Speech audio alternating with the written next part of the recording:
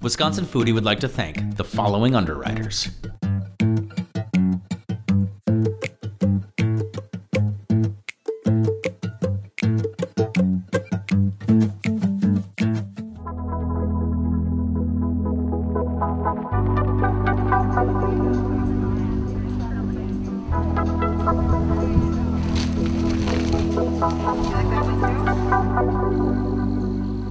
My name is Immy Kaggwa.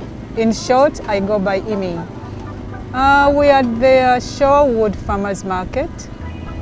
Sundays we do this event every Sunday from 9:30 to 1 p.m.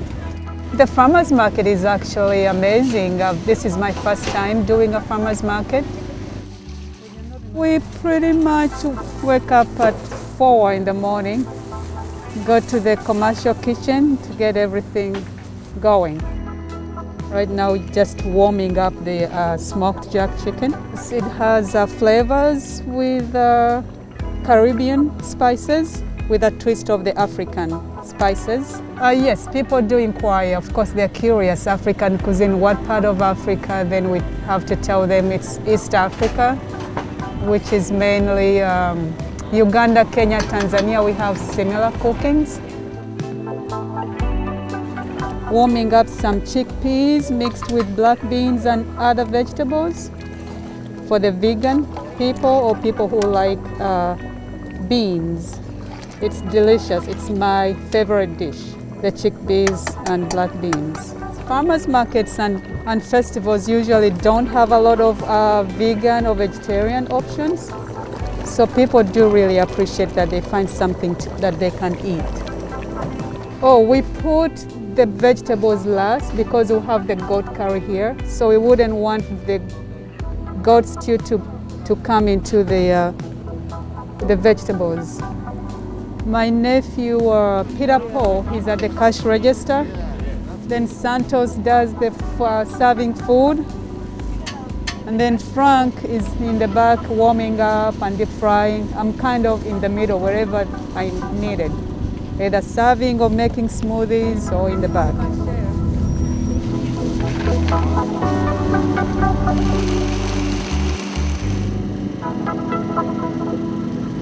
You know what, as a first customer with 2 little kids, you get a bonus of another smoothie. We're lucky. The customers are very friendly and they are very appreciative to have something different, something new. People are always looking forward coming back every Sunday.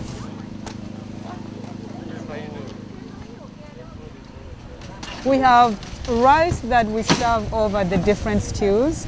We have the smoked jack chicken. We have chicken curry mixed with spinach. We have goat curry. And then the beans, chickpeas with black beans. It's a stew over rice. Appetizers, we have the sambusas, the vegetarian option and the meat option. Vegetarian is lentils, the meat is ground turkey. And the bhajias, those are potatoes dipped in chickpea flour with spices. They're all delicious. When I first started doing this, going on festivals, I would sell the sambusas with no sauce. And of course, Americans love to dip. Where's the sauce? So I had to create a sauce because buying sauce from the store would be expensive. So the sauce is all vegetables. I just mix everything, blend them together with hot peppers, cayenne pepper, and all that, blend it and serve it. You feel the pride, and then to feel like people really do appreciate you here. They'll finish eating, come back, say thank you, the food was amazing. So that gives you more fulfillment and wanting to do your work more, just to feed people out there. You can tell when somebody's really happy and excited. When you put passion into the food, that makes a big difference because you want people to be satisfied. You take your time to cook, not just, okay, I just have to do it for the sake of selling food, but you have to be patient and do a great job. Have a lovely day. Thank you.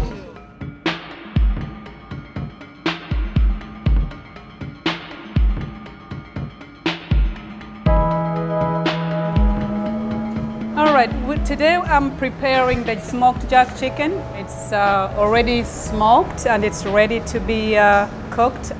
The way I do mine is stew type jack chicken, not exactly like the Caribbean one.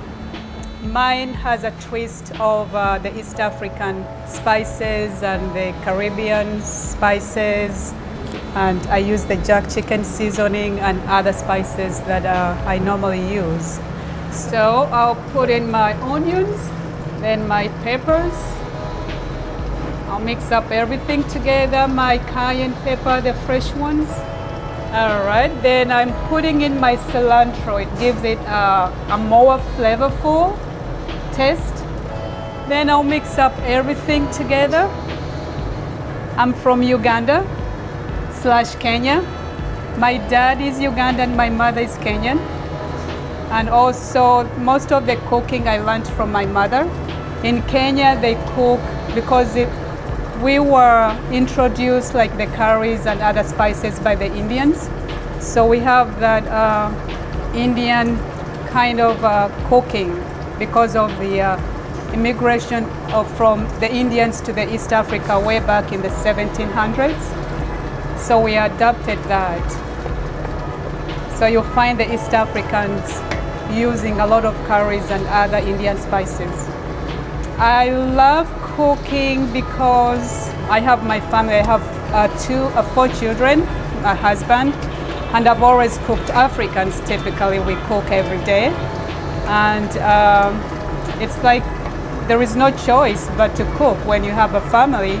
I don't eat out much, so my thing is I cook every day for the family, and that's how we grow up. Growing up, you start early on cooking because I'm the oldest, and when you're the oldest, you take care of the young ones. So you learn to cook at a young age. So cooking is not, then it becomes a natural thing whereby you have no choice but to cook, but at the same time, it's a good experience to learn. Once you do everything fresh, the taste is really amazing. So once you put in your time and patience, it's a lot of work because there is a lot of cutting, chopping, but in the end, it's worth it to have a good product in the end where people can really appreciate and enjoy. Maybe it's standing next to the pot of curry or like all the description of the food that you're serving, but my mouth is watering, so nice work. A question about some of your first food memories. You know, growing up in Africa, what were your memories like? Is this a representation of the food you grew up eating? Growing up as an African, we have villages, my grandparents, so when school closed, I would go to the village, which was very exciting for a city kid. You go to the village, there is a lot of fun stuff, of course, and there is a lot of work on the farm, but there are a lot of fruits, climbing trees, different things, and of course fetching water on the well. You name it, I did it. Walking long distances, which was, as a kid, it was normal, it was okay. Now when you come here, when you see kids here, and I try to educate my own kids, never take things for granted. Because of the experience that I grew up with, I try to instill in them. And so my kids are really, so they don't take things for granted. If we don't have something, they'll wait until we are able to provide. With all that being said, is there a common storyline or a thread that you want people to feel and experience when they eat your food? I guess I want them to experience the authentic cooking, everything made from, you name it, cutting up the chicken, fresh, everything is fresh. The time that we put in, making everything, it adds value to that. And I guess the feedback we get is you must put in a lot of love in your food. I say, of course. You have to be patient with what you do and make sure everything is done right. Otherwise, those people will not keep coming back. Yeah, so I'll make you a plate. Okay, thank you. Sure. So it'll be like an African tradition having a visitor in the home. The first time you have to feed them something. Okay. And if you don't have water, at least food, at least you give them some water to drink. Okay. So this time we are going to, luckily we have food. Yes. So we'll serve you food. Thank you. So this is rice. So these greens here, I have 3 different kinds of greens. Okay. I have the kale, the collard greens, and the mustard greens. I always like to mix up my greens. Do you get these locally? Yes. Yeah. Yes, I do. Do you find like when you're going to the farmer's market, you're finding a lot of the same ingredients that you would normally use in your cuisine? Yeah, like the greens I have where I live in Tosa, there is a farmer that I always buy the vegetables from. Sure. So every week I go and buy the peppers, the zucchinis, the carrots, and so forth. So I have a local farmer that I go to. That's amazing. To buy the stuff from. So I'll dip in with the jerk chicken. Yeah. Then normally we put it on top of the rice. Alright, to get all the vegetables. That looks and smells delicious. I don't know how people would ever leave your house if this is like the first impression that you get to make. This is great. And then of course we have the sambusas. Yeah. So they're ground turkey. And then you can Ground turkey? Yes. Okay. Ground turkey filled with cabbage, carrots, onion, cilantro, ginger, garlic. This is a common thread that goes through so many cultures. The utilization of fresh, local ingredients and putting them together in a way that's reflective of all of us. Is that all you're going, like literally, that's? I cook all the time, so I always like exactly. You inhale it, Yep. so.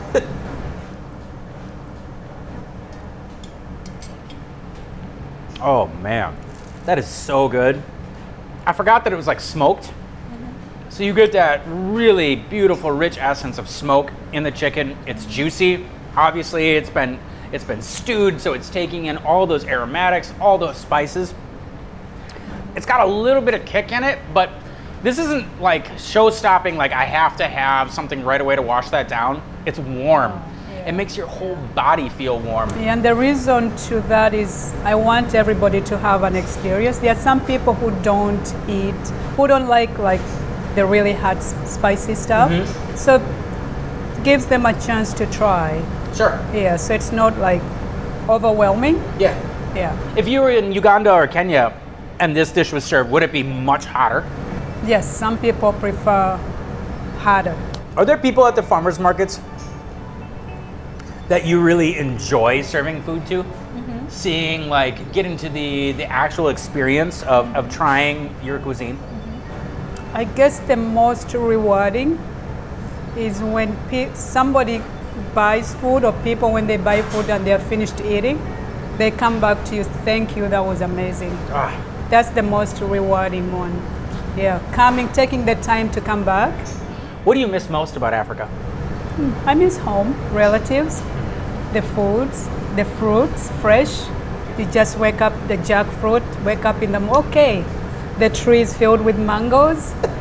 Yeah, so I miss that. So I have 2 homes now, here and there. And there are great things here, there are great things over there too. So it's both ways. That's amazing. Yes. Well, if you should ever be so lucky to be at the farmer's market where Immy is selling food, or to be a guest in one of her 2 homes, this is truly a beautiful and enriching experience. And I, for one, am so honored to be able to be in here. I'm so honored to meet you, and this is delicious.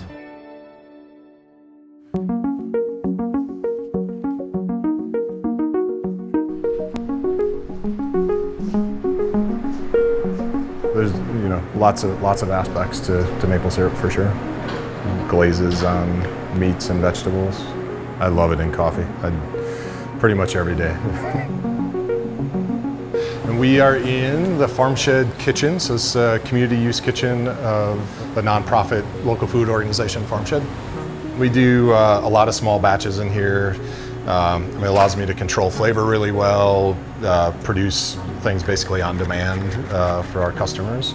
Our website is tapmaplesyrup.com, so we have an online store, and then we work with about 70 partners throughout the state, so you can find it on menus in bars and in restaurants. So this is 5 gallons of syrup.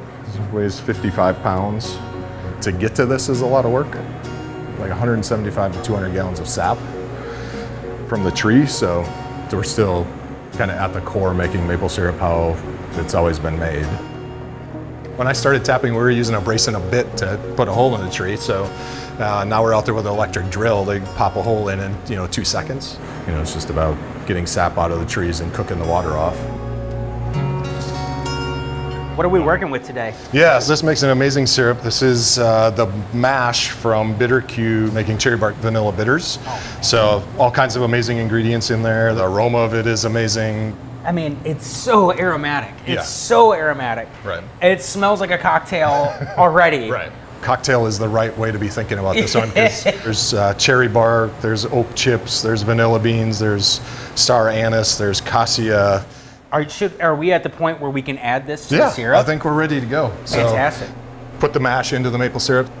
With this one, we do about 3 cups of mash per gallon of syrup. And that's, a recipe I've played with for quite a while to get that kind of the right flavor combination. So just dump it in. In it goes. With the infusion process, the other thing is about trying to extract the flavors that you want and not the ones that you want. So often at higher temperatures, you start getting more kind of bitter. So you're trying to control that just at the right temperature. So. Sure. That it's really, really endearing that you're finding new ways to kind of strengthen that community and give yourself some specialization that sets this syrup apart and makes it unique.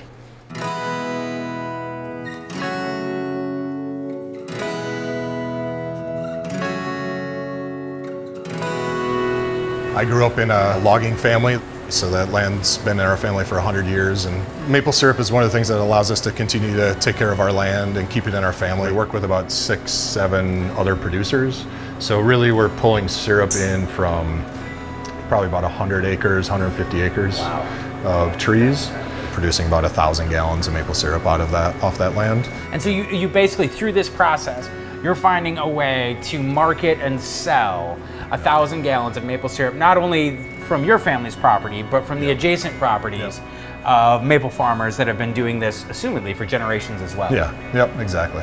From the time we make it to the time it gets to someone using it is generally less than a month. Wow. So at the oldest, a lot of this stuff will be gone tomorrow. But, that's incredible. Yeah. So yeah, we're ready to bottle here.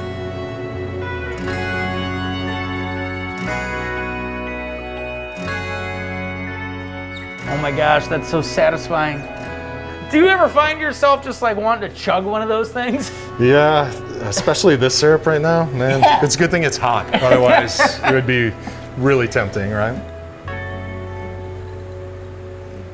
Well, you got a full one. Oh, look at that. I just want everybody at home to appreciate that beautiful meniscus there. That's right. You formed a nice meniscus on that thing. Oh my gosh. There you go. Now it's just everywhere. That's all right. We've got rags for that. Do anything That's what bleach water's for. Are there any other local businesses in the community that you work with closely?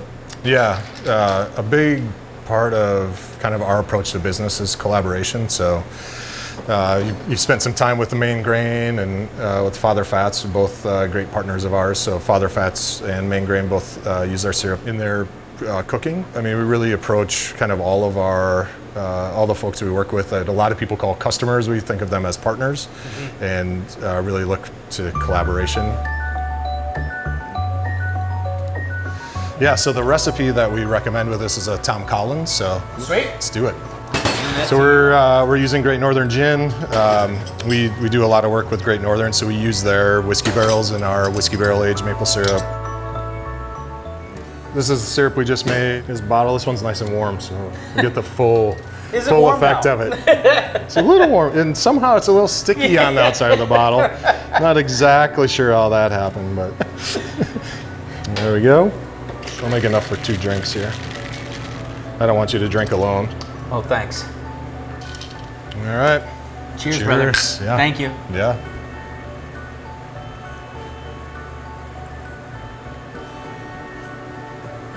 That's a good, refreshing drink. Yeah, it is, totally.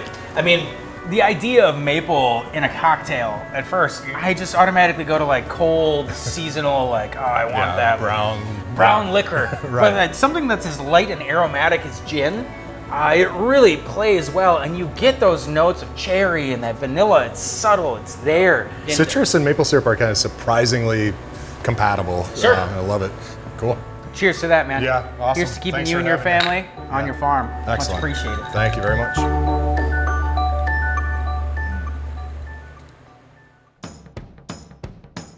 So this is, cardamom's one of my favorites.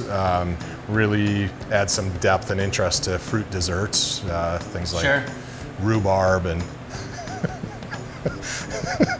flavors tables nicely. After this one, let's, do you guys want to get Son of a... That one got your hands. That's okay. Chef hands. That's right.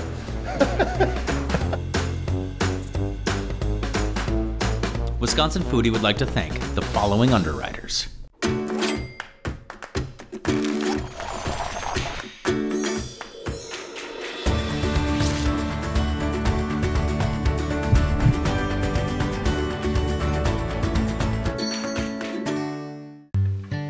The dairy farmers of Wisconsin are proud to underwrite Wisconsin Foodie and remind you that in Wisconsin, we dream in cheese.